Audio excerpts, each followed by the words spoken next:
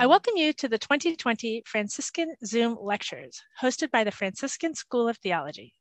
Our presenter tonight, Stephen J. McMichael, OFM Conventual, is an associate professor in the Theology Department at the University of St. Thomas in St. Paul, Minnesota, where he teaches courses on medieval theology and Christian-Muslim dialogue. He published a book entitled The Glory of Paradise, Risen Life in the Easter Octave Sermons of Bernardino da Siena, Tau Press 2016. He is publishing a book this spring on the Mary Magdalene in Medieval Franciscan Theology, Spirituality, and Art, Franciscan Institute. He is currently researching and writing on the topic of the resurrection of Jesus in late medieval Franciscan theology, spirituality, and preaching, focusing currently on the resurrection theology of 15th century Franciscan Roberto de Leche. I welcome Friar Stephen J. McMichael. As you can tell, my life has been, at least, for many years now, it's been dealt with the reality of eschatology. And I just want to start by talking about a little bit of my own journey towards this. Since the 1980s, I've been doing tours of the Basilica of St. Francis. And never once, I believe, did I enter the chapel of Mary Magdalene. And because I've been working on this resurrection theology and sermons and so forth, I recognize that Mary Magdalene was the main resurrection witness. But I got directed towards Mary Magdalene and that chapel by the late Janet Robson. I still mourn her loss because she wrote an article many years ago about what she believed is what a 14th century pilgrim would have experienced in the basilica, especially the lower basilica, which I'm going to take you on a journey for. And therefore, during the pandemic and some other time, based on her work and many others, I've been working on this book, which I believe you see the title, is actually Mary Magdalene in Medieval Franciscan Spirituality, Beloved Disciple and Apostle of Apostles. You have the title below. And so I'm going to take you through a little journey here of my own experience during this pandemic and some other things of really having the time finally to write this book, which I intended to do for the last couple of years. This is actually you can see on your screen the chapters of the book. I actually have been dealing mostly with Vita Christi tradition text. These are from Bonaventure's Tree of Life until actually Isabella Viena. She is a Poor Clare's sister working in the late 15th century in Valencia. And so I'm looking at this Vita Christi tradition in relation to medieval art. And by the way, you notice, and I will conclude this by bringing together Mary Magdalene and the mother of Jesus together. So that's the prize that happens in chapter 7. This is what I do with my students. Actually, I go through the New Testament and go through all of this. I believe you can see my pointer here. These are the different Marys that are there. There are many, as many of you know, there are many Marys there. The conflation that I'm operating with, and this was the medieval view, is that it brought together Mary Magdalene of the garden scene of Easter Sunday with the penitent woman of Luke 7 and of Mary of Bethany, the sister Martha, and Lazarus, the raising of Lazarus scene. Of course, we've got always before us, we've got the Da Vinci Code. And I just watched this actually about a month ago to kind of go over this. And this is what he presents is a very Gnostic thing. As another scholar who writes on Mary Magdalene said, Dan Brown did not understand the medieval approach to Mary Magdalene. In fact, what he does in the Da Vinci Code is make Mary Magdalene a goddess. We already have a goddess in Mary the Mother. We don't need another one. And what I'm going to present to you is what the medievals, what my images of what they're doing is for the medievals, they are making Mary Magdalene a model of discipleship that leads to ultimately union with with God in this encounter with Christ. And so we move on from the Da Vinci Code. Of course, if anyone has seen this movie, actually, this movie is very good. There's some really great scenes in here, but it's very much this Gnostic vision, which is not what the medievals had. Owe it to Gregory the Great. You see here an image of being inspired. I don't know if it means he was inspired to actually conflate these various Marys that into Mary Magdalene here, but we owe it to him because of Jacobus of Veragina in the 1260s. This is the same time that Bonaventure is writing and Thomas Aquinas. I always try to point that out to my students, that he's writing this massive text called the Golden Legend. And in that legend, he's got this story of Mary Magdalene. And he is the one who accepts, as others had done, he's not the only one, but he accepts this conflation of this penitent woman, the woman Mary of the sister of Martha and Lazarus, and the raising of Lazarus, and this woman in the garden. And so we are now going to go to Assisi. I presume many of you have been there. So this is an image, of course, of that. And we are going to be going into the lower basilica here because this is where this Mary Magdalene Chapel is located.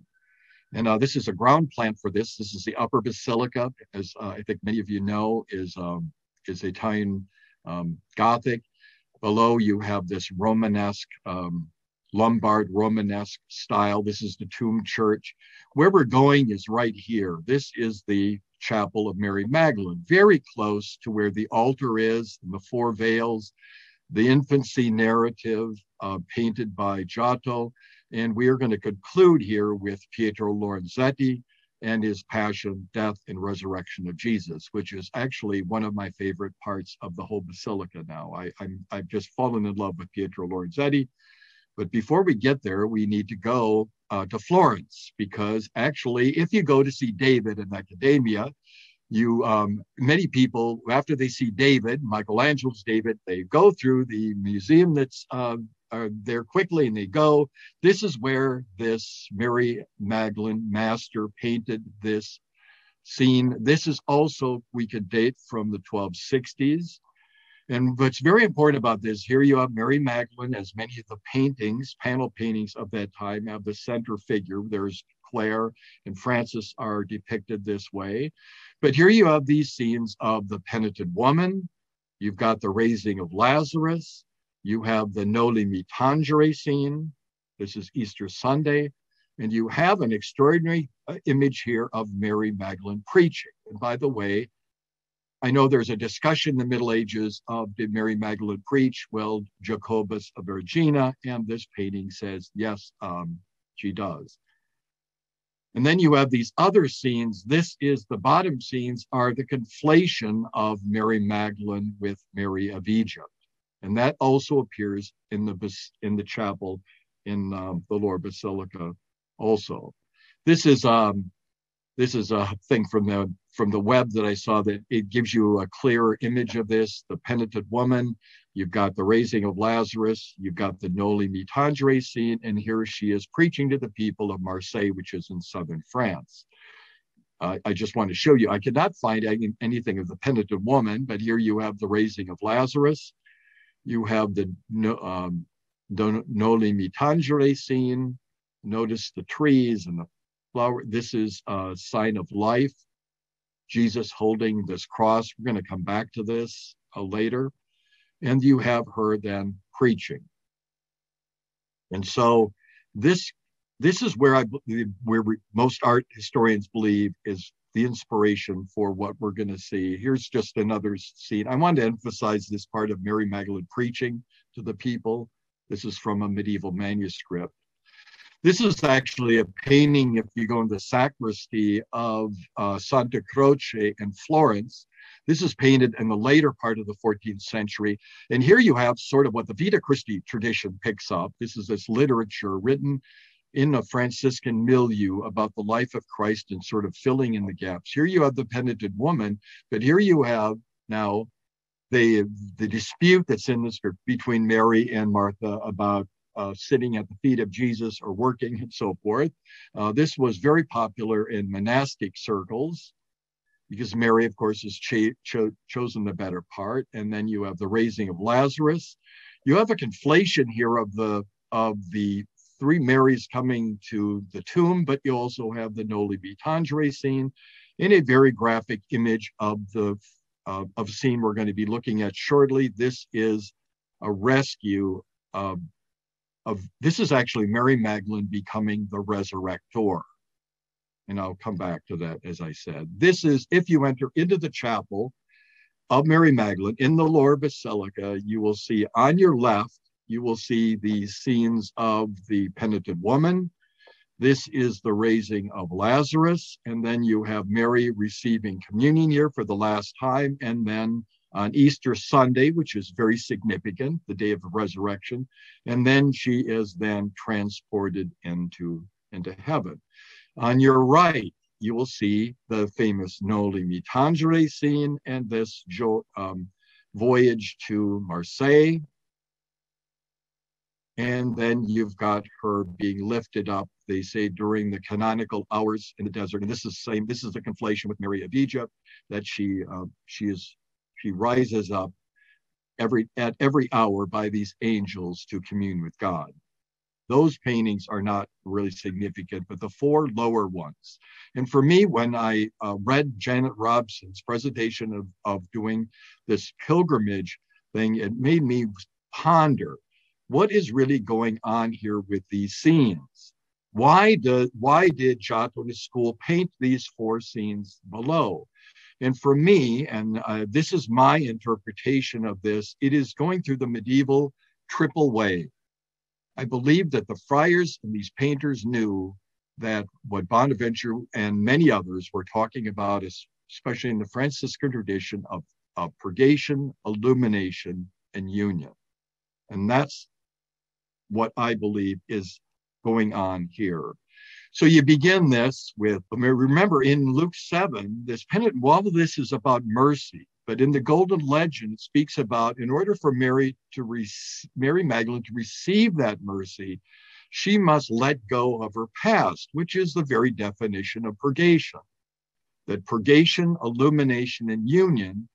Purgation is really, and this is what we're supposed to be doing during Lent, by the way, that you are to let go of the past. And so she lets go of everything there, and she receives this mercy and is actually there kissing and anointing the feet of Jesus. So this is her here, off-centered. You have other scenes from the Middle Ages that I just want to show. Here she is sort of in front. Here's another scene of her at the feet. This was depicted all over the place in the Middle Ages, but this comes back.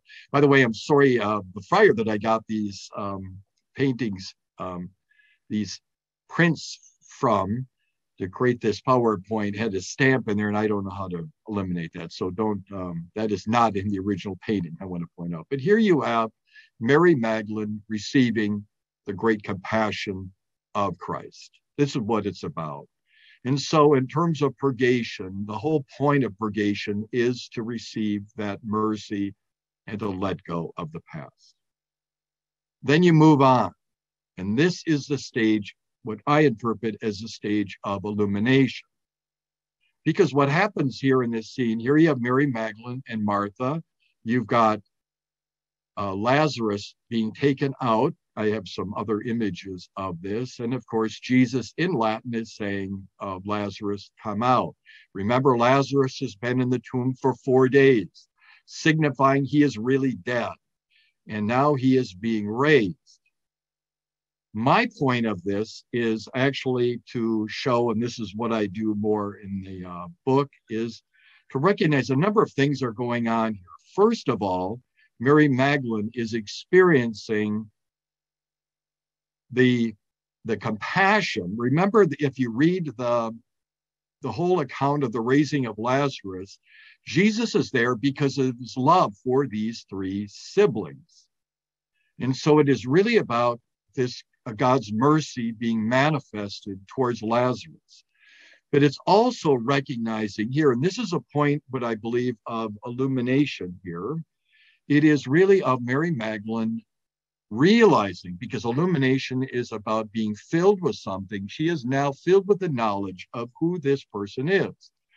Not only is it the human, compassionate person that she's experienced, but it's also one who can raise the dead. And so he has this resurrection power. And so she comes to recognize that it's not simply this human Jesus here, but also the one who is divine, and bringing out the divinity and humanity here. This is my interpretation of this, of illumination. And so she is there and she sees this of who he really is.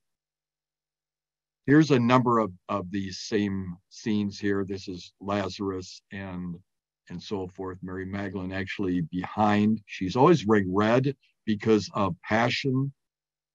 Here's another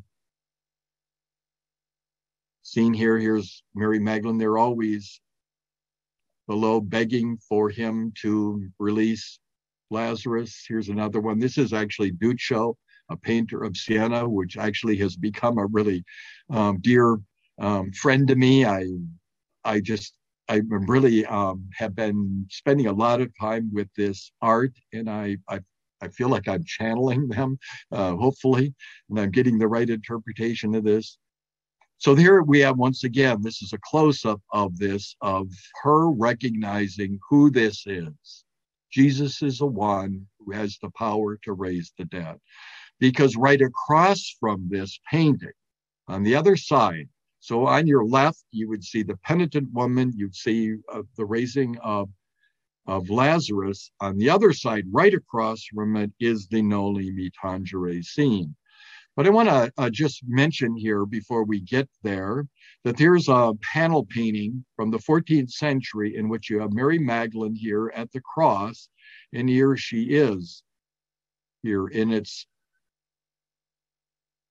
So you have this connection with the cross, Mary being present there, which we know she was, but also Mary, the faithful disciple who remains with Jesus and is rewarded with this experience of John 20, of this scene here. And I believe this is one of the most extraordinary paintings here, where you've got the two guards here. Remember, in that story, Mary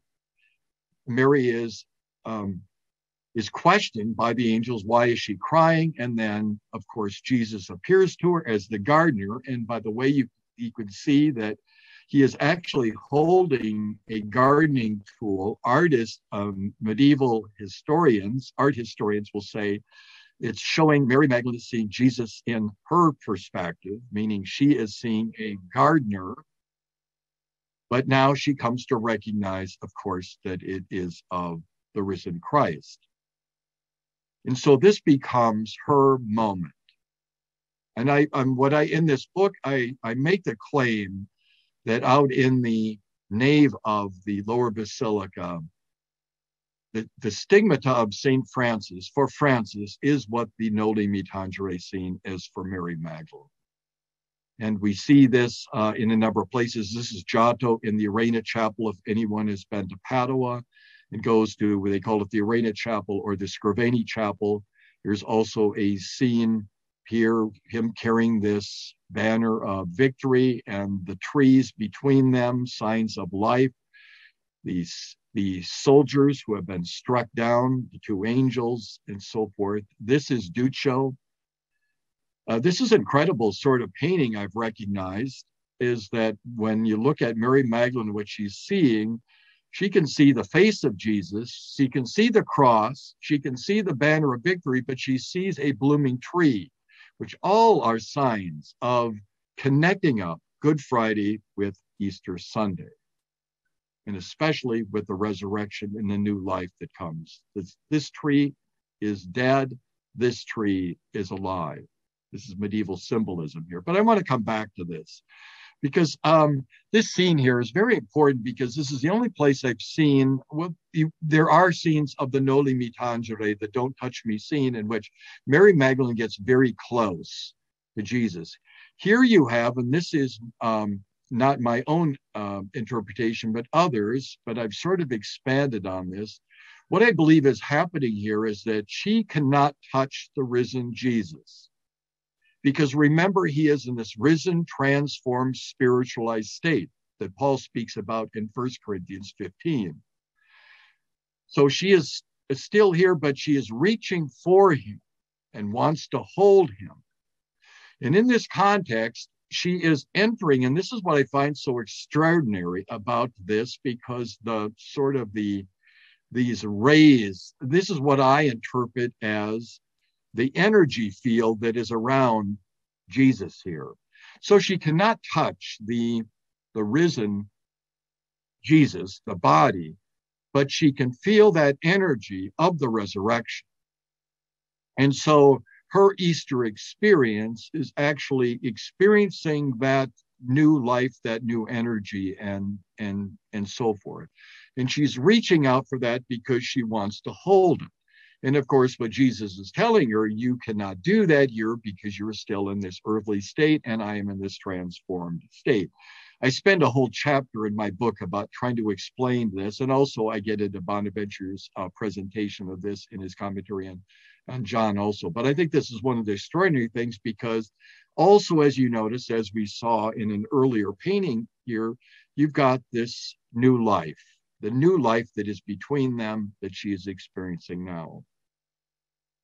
And then we go to the next scene. And this is a scene in which Janet Robson, when she presents what a pilgrim would do in the 14th century, she leaves this out. And I've always wondered, why would they include this scene of this experience of Mary Magdalene and Lazarus and also Martha and a couple other people go off to Marseille. And here they are in their boat. And here's this woman on this little island. And here's a little boat. You can see here they are in the boat. My question is, why are they presenting, why did Giotto in his school paint this scene? Well, here you have another image. This is the one we saw from Florence just a little while ago. Here you have the mother and the baby and this ruler. And I'm going to explain what this story is about in a second here. Oops, let me go back to the painting itself. What this story is Mary Magdalene goes there and she starts preaching. And she tries to convert these people, which they consider to be pagans. So the ruler is more or less convinced. This is from the Golden Legend, by the way. More or less convinced, but he wants to go to Rome to talk to Peter. Because remember, Peter's alive at this time. He has not been crucified upside down as tradition has. And so he gets his wife, and she is pregnant. They start this journey, and they don't even go very far at all when she actually dies. And she has this baby, and she dies. So she gives birth. I should have mentioned it. Gives birth. This baby's alive. And so they go to this island, and they basically dump the mother and the child off without any explanation. This makes no sense, in the real world. But anyway, this is what happens. So this ruler, he goes on to Rome. He goes to he doesn't go to St. Peter's because it didn't exist, but he goes through Rome. He goes through all of these different things. Peter actually takes him to Jerusalem and so forth. And then on his way back, he decides to stop at this island. When he stops at this island, he sees this little kid. It's better in this scene here where you see the little kid that's on the beach. Well, the little kid takes him to the mother, who supposedly is still dead here. But they pray to Mary Magdalene, and Mary Magdalene, through her inspiration or through her prayer, she asked God to raise this woman, and she is raised. The thing here is Mary, who has had this experience in the garden of, it starts with her experiencing in the raising of Lazarus, Jesus's power to raise the dead. She experiences on Easter Sunday that he is the one who has been raised. Now, like the apostles Peter and Paul and Acts of the Apostles, she also becomes a resurrector. In other words, through her intercession, she is now she is one who is in this process of bringing this new life, this resurrection to others. So this is my interpretation of those 4 paintings. Now, as I mentioned, there are these other scenes that are above, but they're really not that important for me because it's really about this, except to say that according to Golden Legend, in the painting, she did receive communion for the last time on Easter Sunday, and she dies. Now, this is 30 years later. And then her soul is then taken up to heaven. And you also have her, this is a scene from the desert scene where she's been out there for so long. And by the way, this is the conflation of Mary of Egypt, because the same thing happened to Mary of Egypt. She goes on the desert and she's been there so long that her clothes basically fall off of her. And so this priest gives her this new cloak. So that's really not part of my interest of the later life of Mary Magdalene. But so I want to move on here, but we're going to move from out of Mary Magdalene's chapel. Janet Robinson said, you come out here. This is where the infancy narrative is of Giotto, but we're going to be looking at a painting here, and then we're going to go across and look at Pietro Lorenzetti. And here is, if you've been in, this is where the infancy narrative is up above that. Of course, is Cimabue's famous painting of Mary. What was very significant here is that Mary's position here at the cross, she is shown at the cross over and over and over again. So she is present there. Notice that she is not with Mary here. There's going to be a big difference when we get to the other side in Pietro Lorenzetti's scene here. This is just a close-up. By the way, you have Francis here, and then you have Anthony.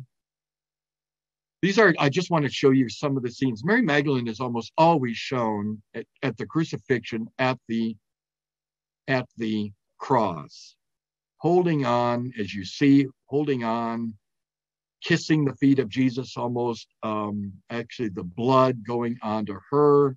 This is, there's many scenes of the Middle Ages in which they place her there at the cross. What I'm going to take you through is a quick run through of this Pietro Lorenzetti Passion and Resurrection a cycle, because these are the scenes of the pre-Passion scenes. Because I just want to mention in Janet Robson's article, she focuses especially on Judas. And I just want to quickly show those things. Here's Judas here. Here is Judas. Judas is the one that does not, I can't remember where he is. He doesn't have, yes, here's Judas here. He doesn't have a halo. Here is Judas off to the side, no halo. Here is Judas here, center. He is the betrayer. And of course, we know that Pietro Lorenzetti, if you know that chapel in the far corner, is this scene of Judas hanging. He is the symbol of despair. On the other side, where we just were, where the infancy is, you've got, of course, that famous scene of Francis with the skeleton and Francis's victory over this. I could spend time on this, but I don't have time to do that. So we come to the, of course, the flagellation scene of Jesus here, but here's where it kicks in. Pietro Lorenzetti, Jesus is on the way to Calvary here, and there you have Mary and the two Marys coming together, Mary Magdalene and Mary the Mother. And this is what I emphasize that appears in Vita Christi tradition and in this art. And it's a very beautiful thing about the two Marys coming together. Here they are, both in the same state of sorrow as Jesus is now going to his crucifixion.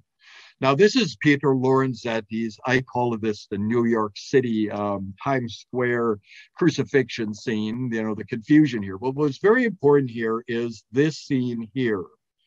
It is the scene of Mary Magdalene, and Mary Magdalene is not at the cross. Mary Magdalene is here with the mother here. And here's a close-up of it. So Mary Magdalene typically is shown at the cross and not connected up with Mary the Mother at all. Here Peter Lorenzetti, Pietro, puts them together in this compassion scene because Mary Magdalene is looking at Mary, because they have this relationship of sorrow. They have this relationship of compassion, meaning to suffer with, and they're suffering with one another. And that continues on. I just want to show, there's these usual scenes, as I mentioned. Mary Magdalene's over here, and then you have Mary that is swooning over here. What I want to do in this these last moments here is to look at these four paintings. You've got the herring of hell, you've got the resurrection, and you have the deposition, and you have the burial of Jesus here. These are where the two Marys come together.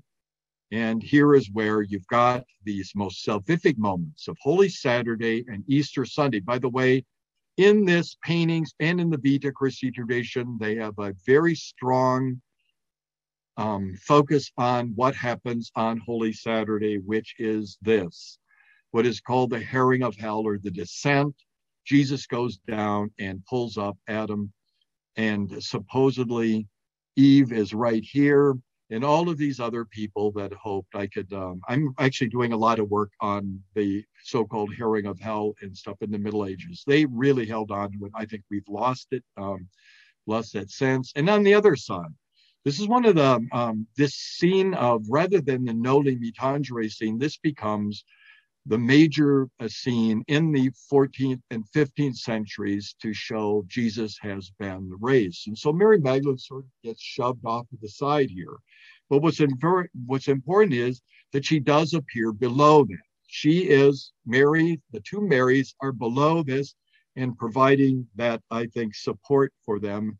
And here you have Mary, the one who can touch Jesus's face because they share the same flesh. And here you have Mary Magdalene, which quite often in the deposition scene is shown kissing the feet. Of course, this is the same feet she kissed at the penitent woman of Luke's gospel.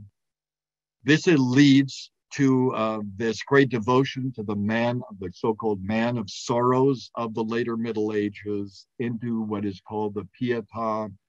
And of course, the famous one that is in St. Peter's of Michelangelo, this thing of Mary here. But what's very important about this last scene here is, and this is what the Vita Christi tradition is doing, and also this painting, I believe, is bringing the Marys together. You have Mary Magdalene here, and you have Mary. The paint, by the way, is sort of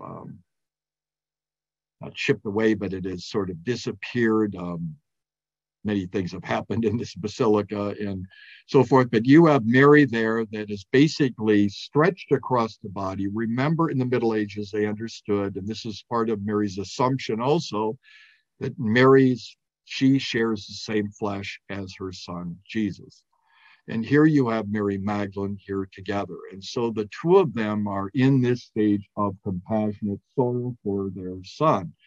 And they also experience, which I end here with this scene here in one of the last chapter that I have in the Vita Christi tradition, and it starts appearing in art of this whole the story of Jesus appearing to his mother. But in the Vita Christi tradition, the first appearance was to his mother. But in this Vita Christi tradition, they try to hold those two appearances together, where you have this first experience with his mother, and then you have this experience with Mary Magdalene. And what I hold out in that is they have this mutual, though different, experiences of the risen Jesus. But my contention here is what these artists in the Vita Christi tradition are holding out is Mary is the real disciple. She is the one who has been the faithful one all the way through this, from being the penitent woman to the raising of Lazarus, to being there at the passion and death of Jesus, at the crucifixion, also being there around the time of Holy Saturday, and also being there in the garden. So she is that person who has experienced this, and she also then is the apostle of apostles. She is the one that communicates that to others. And so I end with this, this image, which I think is one of the most beautiful paintings here in the Basilica of St. Francis and her. It's really a proclamation that she is the main witness to Jesus's resurrection. Amen. Thank you so much, Friar Stephen J. McMichael, for your lecture. Seeing the art with your descriptions as you talk through them just bring that artistry completely to life. I can very much appreciate you. This opportunity is brought to you by the Franciscan School of Theology Development Department. Let us please give a collective applause. Thank you. Thank you. By the way, you see my modern, the Arezzo cross behind me, but a tapestry of Jimi Hendrix. Because I am not only a medievalist, but I'm also a great devotee of the king of the guitar, Jimi Hendrix, which I saw in concert in 1970. Just throw that in there. I live in the modern world. Just